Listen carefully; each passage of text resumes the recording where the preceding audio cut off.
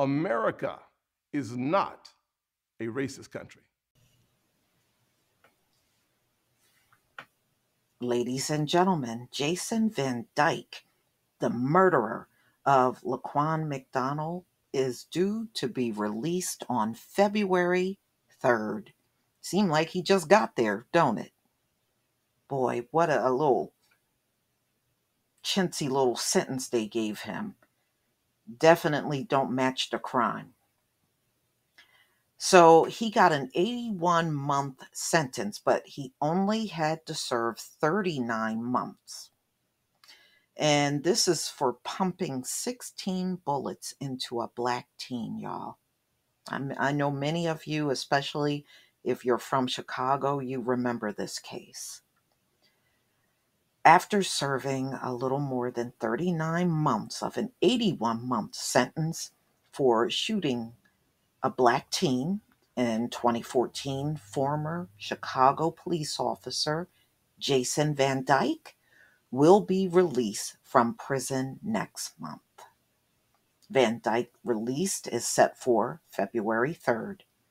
Van Dyke was sentenced in 2018 after being found guilty of second-degree murder and 16 counts of aggravated battery in the October 2014 shooting death of 17-year-old Laquan McDonald.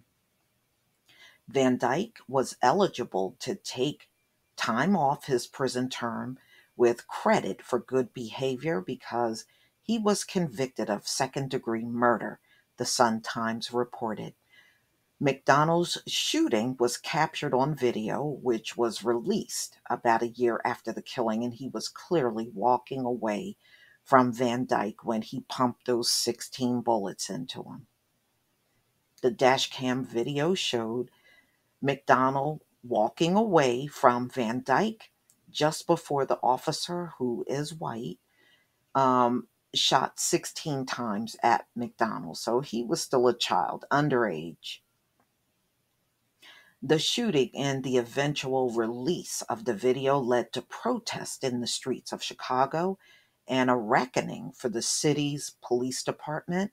The Justice Department issued a report in 2017 that called for a comprehensive reform, which does no good for the Black community, of a department it accused of excessive force and civil rights violations.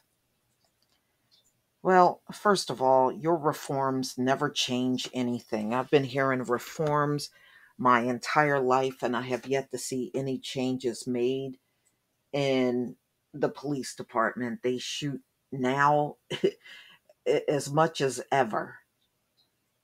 And y'all don't change any policies when you put reforms together. It's reforms on paper only. As far as the way these folks police, you don't change a thing about that. Those reforms are a joke that y'all come up with. And you know what? You want those reforms to be ineffective. It don't take this long to make policies work if you really want to. Y'all really don't want to. That's why we see little to no change. I have never seen no major change. But Van Dyke getting out 39 months later after pumping 16 bullets in a young black teen.